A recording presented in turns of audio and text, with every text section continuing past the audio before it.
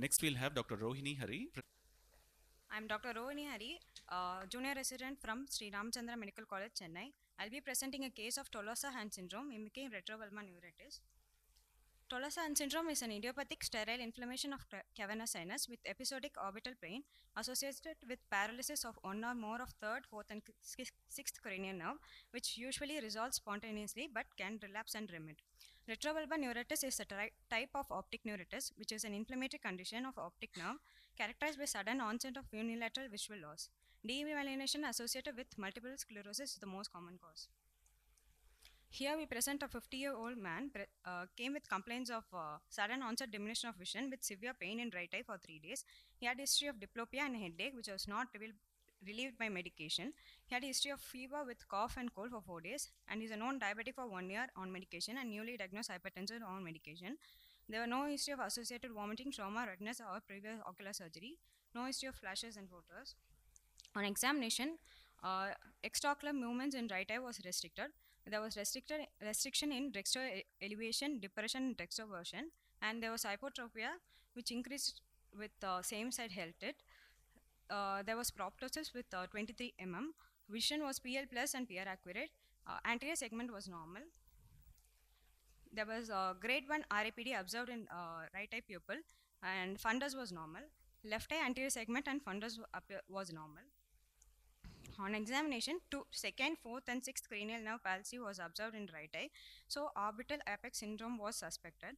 MRI brain with orbit was done, and since it was normal, we suspected retrobulbar neuritis. Routine blood investigation was sent. ESR and blood sugars were high. Since there was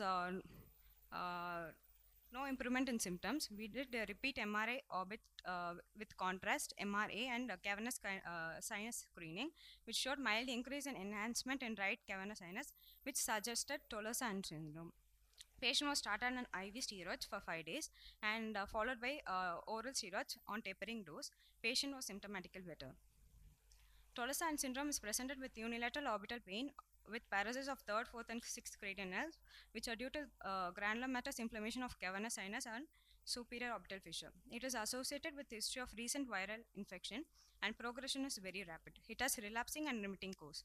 Oral steroid are the mainstay of treatment. Both symptoms and physical exam findings can be expected to resolve rapidly with oral steroid tapering regimen over 3 to 4 months. Antimetabolites like methotrexate, infliximab, mycophenolate has been used in steroid-resistant condition. Prognosis is excellent. We present a case of 50-year-old man where patient's symptoms and radiological findings were initially misleading. Differential diagnosis has to be considered and carefully ruled out with proper investigation for every condition. So, TOLOSA syndrome presents as a severe and unilateral headache with painful and restricted movements. Retrobulbar neuritis is a vision-threatening condition, and it should be diagnosed at the earliest to prevent permanent visual loss. We enlight rare case of TOLOSA syndrome mimicking retrobulbar neuritis here. Thank you. Thank you, doctor. Just a minute. Why did you have this doubt of retrobulbar neuritis when extraocular movements were involved? Because he had a painful loss of vision, and vision drop was so high. Typically in RBN, you don't expect the ocular movements to be involved or the other cranial nerves to be involved, right? Yeah. So primarily it was, if the movement abnormality was not there, then okay, RBN was definitely would have been a doubt. But with the movement, this one present, probably we what was the first scan done? Was it a CT or a MRI? MRI was done. The first yeah. MRI was normal, is it? Yeah. Then the second MRI with enhancement, it turned out to be positive. Okay, right. Thank you.